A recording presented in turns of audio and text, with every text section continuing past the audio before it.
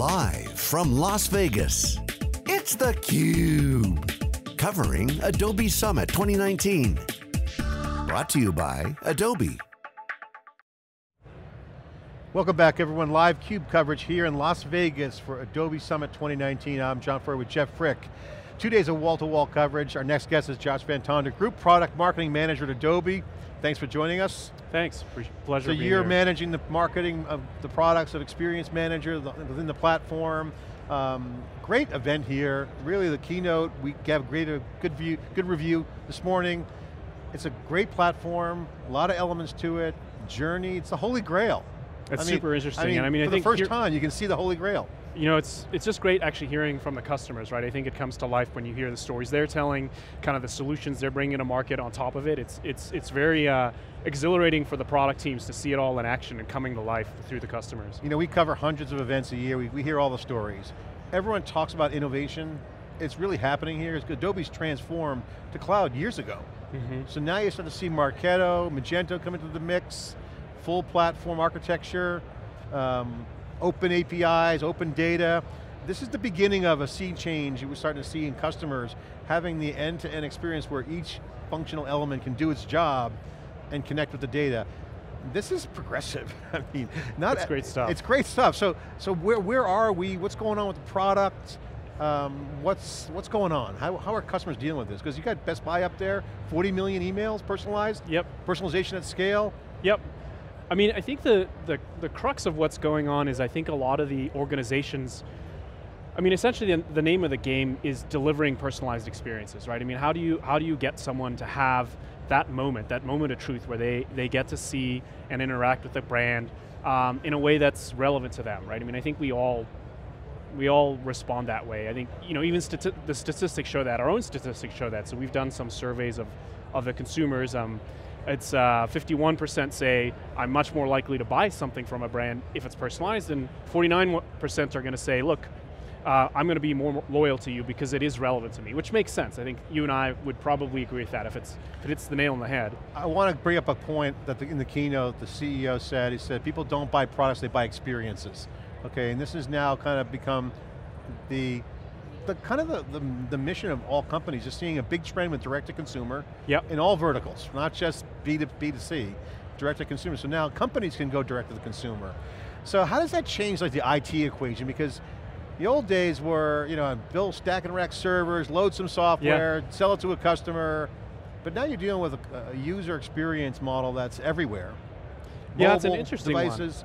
I mean, the crux of the issue is, underneath that is it takes content and data together to kind of deliver the great experience. And at the end of the day, IT is front and center as the enabler strategically for how that gets delivered.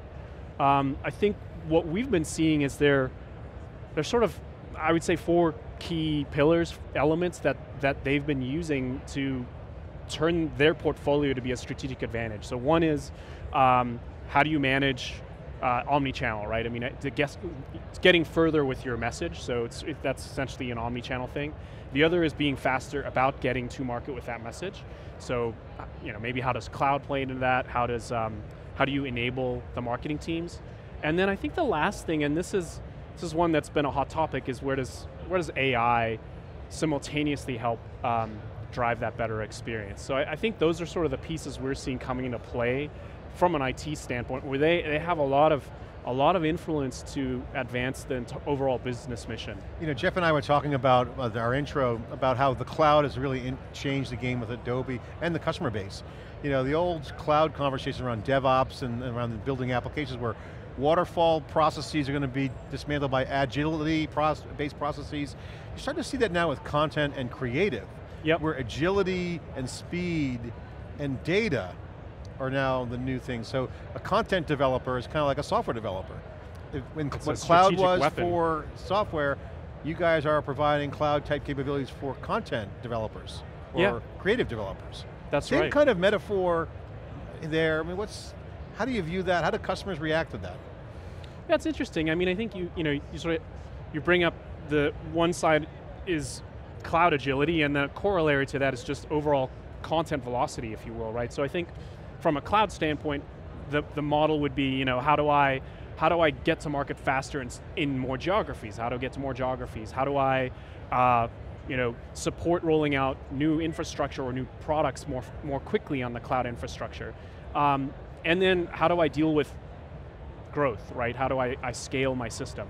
If you look at it from the content lens, which I think is what you're getting at, there's a similar paradigm in terms of this agility. So from an IT standpoint, how do you enable someone that's on the marketing team to discover their content, to reuse it more effectively, and then deploy it more effectively? And there are many pieces to the IT equation that fundamentally empower, if you will, that velocity in terms of being able to manage, discover, and frankly optimize that content as you get it out there. So it's an interesting thing that I think we've been doing a lot of, looking at a lot of product innovation, specifically from an Adobe standpoint, in terms of actually enabling that product velocity. Which, I mean, the platform out there basically is the architecture for the platform to do that. Yes, I mean, exactly. you guys have the elements. So is it just a perfect storm that's come together finally in terms of capability? Because we've talked about 360 view of the customer ad nauseum, and we've talked about omni-channel for many, many, many years. But I think the execution on those was certainly lagging behind the vision.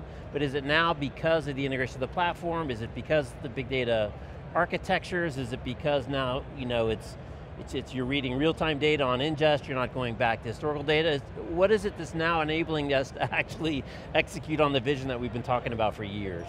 Yeah, I mean, I think there are multiple pieces kind of coming together that are helping. So I think, as you said, I think in some sense what you're getting at is there were historically many silos of how these things have historically been managed, and what we're seeing is a trend towards centralizing that information, because ultimately you can drive more insights by looking at it, and it's just, you get more velocity for reusing it. So, to look at it from, let's just take an example of the omni-channel. So if we look at it purely from delivering content, what we, as say an IoT device comes to market, or you have these more advanced single page apps on the web page, or an Alexa, right?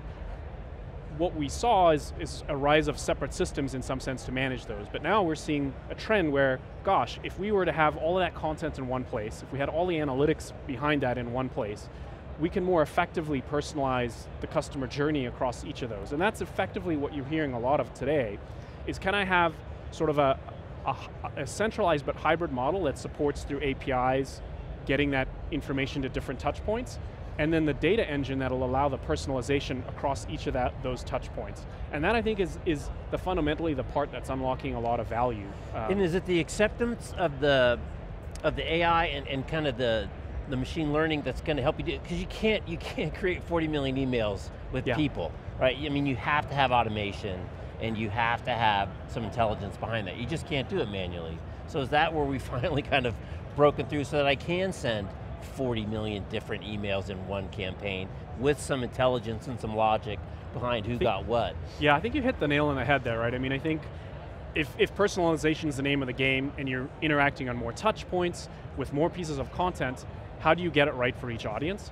And so that's where AI just adds a tremendous velocity and help for businesses to get that right. So I think you can think of it almost as this pipeline to deliver the experience. So on one hand, how do you create that experience? AI can play a role.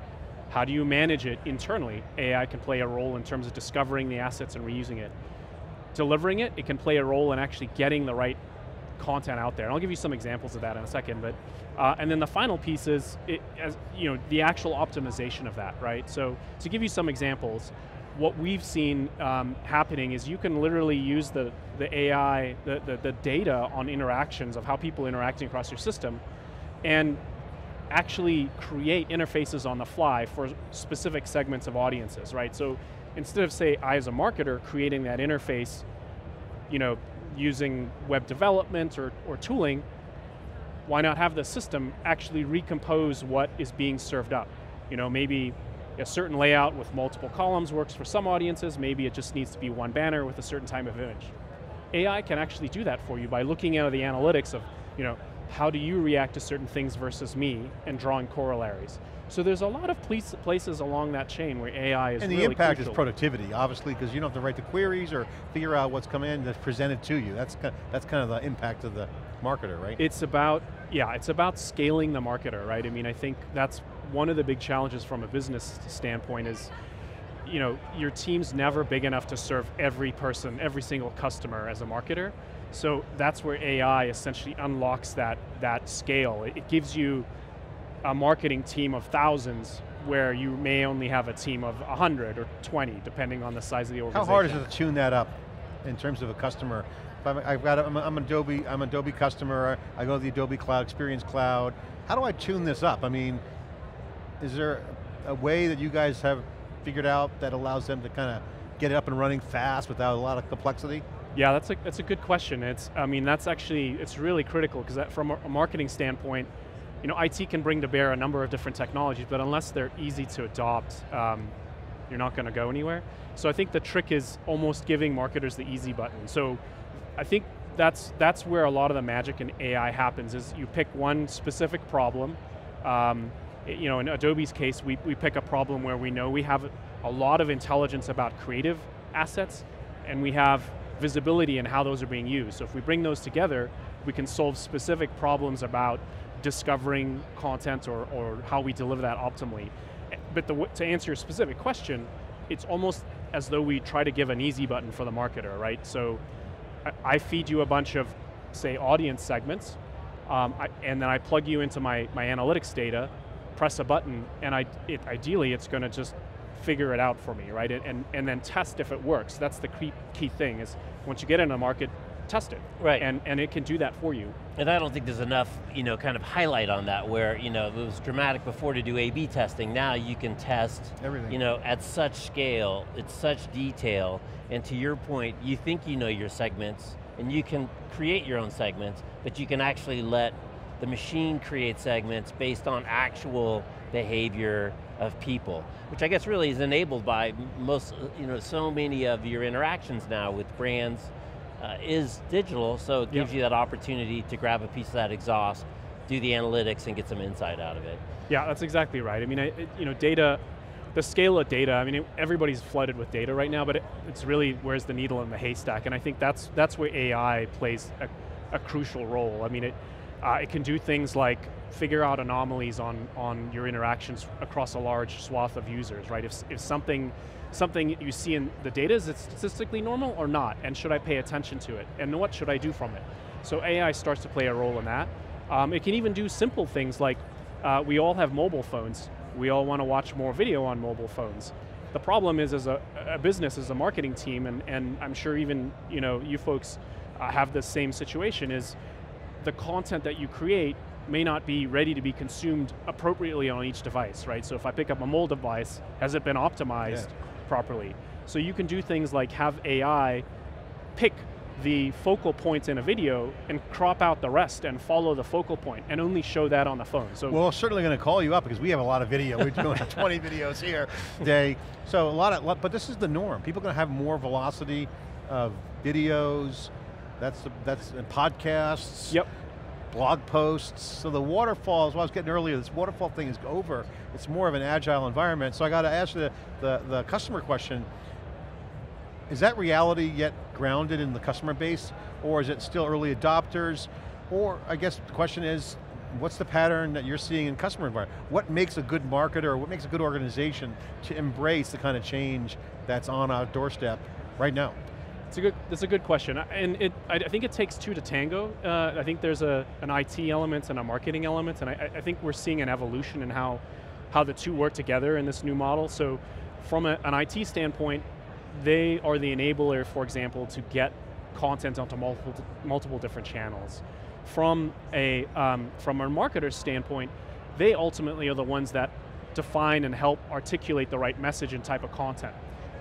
If IT and marketers are working well together, the IT team is going to enable that marketing team to essentially iterate quickly in content. So there's a whole set of things that can be done to enable the marketing team to be agile in getting that content out there. So I think, you know, the evolution, I would say, is in how the two teams are working. So I think your waterfall model in past, I wouldn't say it's entirely gone, but it has been reframed in a way that's a lot more agile. That's a good way to test to see if IT and the CIO and the CMO are working together, they're probably aligned for change. Right. If they're not, maybe not, right? So. I mean, I'll give you a very specific example. So one thing that we've been seeing in our world is, so for example, on cloud, there's a lot of things you can do more quickly. Traditionally, there have been some waterfall development models. What we've seen is IT now has a DevOps process where they're very fast in rolling out application updates. But if you can actually standardize that, if you can create a pipeline for getting code onto the different environments, if you test it and roll it out faster, what that means for marketing and business is the time to market goes down. So for example, we've actually been baking that into our products. Can we literally, here's a best-in-class pipeline for doing an agile development model. It's already pre-built into the infrastructure to enable IT to kind of go faster on the behalf of So here's marketing. a question for you, put you on the spot. Sure. In all the major shifts, there's always gaps. There's always gaps in new markets or white spaces. So there's 3 areas: technology gaps, skills gaps, and culture gaps. Yep. Can you talk about what you see as the key gaps that people are starting to get over on, figure out how to fill those gaps? Because they can become blockers if they're not resolved. So tech gap, skills gap, and culture gap. So just because we've been talking tech a lot, let's reverse it and talk sort of the team and organization element. I mean, I think one thing that we've definitely been seeing is if you will, the alignment of what was traditionally channel management is now moving more closely into the CDO or CMO arm, which I think is a good thing, right? I think what we see as some of our leading customers is the marketing and chief digital officers have increasingly more alignment and a seat at the table of how the individual channel line of businesses are operating. And that's a very good thing because it does help close the loop on the customer journey across those channels, which I think has traditionally been a bit of a dilemma. So I would say that's one thing we're seeing much more is the channel management actually going under directly or more alignment with the marketing arm or something like a CDO. So on the org side, that's one area, and that helps with the velocity, right? And they're rearranging the org structures to align with how does content need to be shared across these teams.